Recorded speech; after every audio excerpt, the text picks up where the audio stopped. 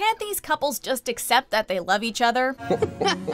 Welcome to MsMojo, and today we're counting down our picks for the top 10 best friends who fall in love in movies. Before we begin, we publish new content every day, so be sure to subscribe to our channel and ring the bell to get notified about our latest videos.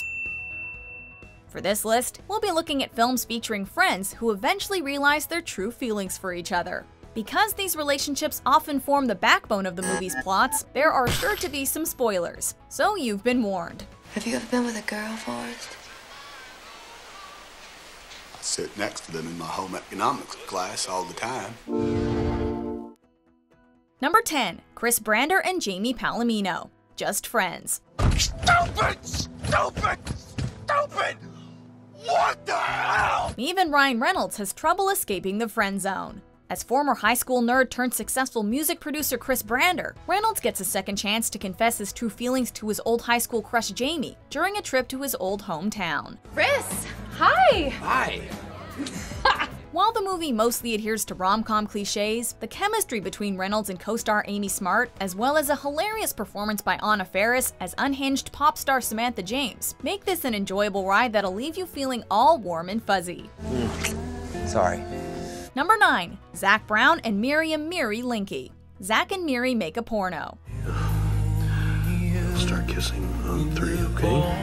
1, 2, 3. As always, Kevin Smith gives us a story of romance blooming in the most unlikely of places. The writer and director offers his signature blend of gross-out laughs and heartwarming moments in this sex comedy about the two titular roommates. Played by Seth Rogen and Elizabeth Banks respectively, they decide to make pornographic movies in order to pay the bills. You got an idea? We could make a porno. While Zack and Miri try to keep things platonic, they eventually start falling for each other in between takes, which obviously becomes complicated given their chosen profession. I am not your girlfriend. Oh, I know that. And you're not my boyfriend. Don't be fooled by the title. This one's a corny romance through and through. Why are you crying? Because I missed you so much. Number 8.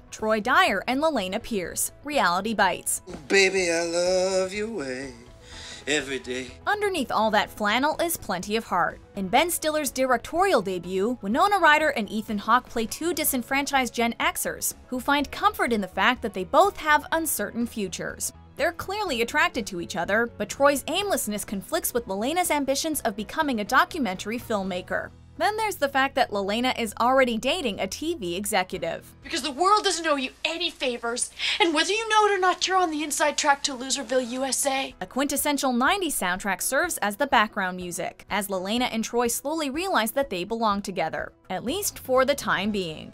I just wanted to see if you were okay. Number 7. Patrizio Pat Solitano and Tiffany Maxwell. Silver Linings Playbook. You would have never done something like this in a million years.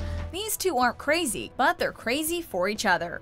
Both Pat and Tiffany, played by Bradley Cooper and Jennifer Lawrence, are dealing with traumatic events from their past. Pat is trying to reconcile with his ex-wife after a violent outburst he had when he discovered she was having an affair. And Tiffany is fighting depression after the recent death of her husband. When a dancing competition brings the two wounded souls together, both figuratively and literally, a romantic relationship begins to blossom. And despite their respective hang-ups, they manage to move on from the past together.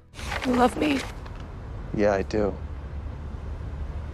Number 6. Paulie Bleeker and Juno MacGuff. Juno. I'm pregnant. Romance may not be the focus of this quirky film, but it still holds an unconventional love story. After a brief dalliance with her friend Paulie, the precocious, and now very pregnant Juno brushes off the notion that the two are dating, despite the fact that Paulie is the father of her unborn child. I should be royally ticked off at you, I should be really cheesed off. I shouldn't want to talk to you anymore. However, as the plot progresses, Juno realizes that besides her parents, Paulie is the one person who has constantly supported her. So she decides to confess her feelings like any normal 16-year-old would, by stuffing Paulie's mailbox full of orange Tic Tacs. We'll take that over a love letter any day. You know, they're your fave, and I mean, you can never have too many of your favorite 1-calorie breath mints, so. Number 5. William Matthew Will Hayes and April Hoffman. Definitely Maybe. You're the toilet paper guy. More like Definitely Eventually. In a twist on the typical rom-com formula, this film plays out as a mystery. Recent divorcee Will, played by Ryan Reynolds, tells his daughter Maya the story of the 3 women he's been with over the years, leaving clues as to which one eventually becomes the girl's mother. However, thanks to his daughter, Will realizes that his true love isn't his ex-wife, but his friend and one-time co-worker April. I'm in love with you, April. While it takes several years, a broken marriage, and a lot of heartache, Will and April finally become a couple, all with the help of a very perceptive little girl. April? Number 4. Forrest Gump and Jenny Curran. Forrest Gump. Run, Forrest, run! Run, Forrest! You can run all you want, Forrest, but you can't outrun love. Robert Zemeckis' epic and crowd-pleasing film spans several decades and portrays many important historical events. But at the heart of the story is the unconditional love Forrest has for his childhood friend Jenny. Will you marry me? It takes Jenny a while to reciprocate those feelings, but thanks to Forrest's relentlessly positive attitude, she eventually sees that she loves him too. While their reunion and marriage is painfully brief and tinged with tragedy, it's still just as sweet as a box of chocolates. I'll take care of you if you're sick. Would you marry me, Forrest? Number 3. Maddie Flamhalf and Jenna Rink.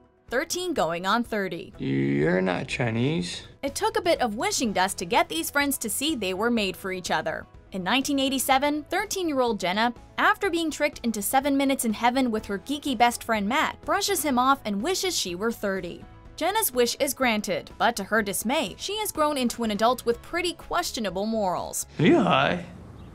You've been smoking pot, doing X, falling into a K-hole, you doing drugs? What's more, she realizes she has feelings for the man Matt has grown into, but he's engaged to another woman. Luckily, her realization sends her back to 1987, and in her newfound maturity, she kisses Matt, allowing the two to start a new, better life with each other. Wow, you really know what you're doing. Number 2. Ron Weasley and Hermione Granger. Harry Potter franchise. You complete Ronald Weasley! Even though fans saw this relationship coming from a mile away, it didn't make its inevitable conclusion any less satisfying.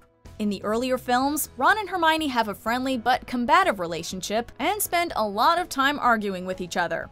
It's Leviosa, not Leviosa. As the story progresses, though, and the two mature, it becomes clear that there's more than friendship behind their passionate feelings for one another. Next time there's a ball, pluck up the courage and ask me before somebody else does. And not as a last resort. Through all the adventures they share over the next few years, their feelings become more obvious until they finally kiss near the end of the Deathly Hallows Part 2. Too bad that pesky Battle of Hogwarts was happening at the same time. Before we unveil our top pick, here are a few honorable mentions. What would you do differently? Nothing. I want my best friend back because I'm in love with her. Under one condition. Anything. Kiss me.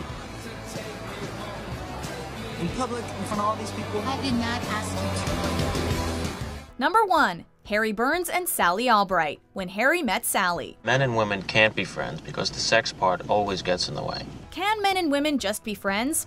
Definitely not this classic rom-com couple, who, despite their natural chemistry and the fact that they keep entering each other's lives, take years to realize that they're meant to be together. Can I say something? Yes. I'm sorry. I'm sorry. Both Billy Crystal's Harry and Meg Ryan's Sally are flawed but lovable characters, with plenty of memorable quirks. It's these quirks that keep them together through thick and thin. And even though they hit a few speed bumps along the way, they still can't stay away from each other, leading to one of the most memorable and romantic scenes in film history. Now that's what we call a New Year's resolution. I really hate you.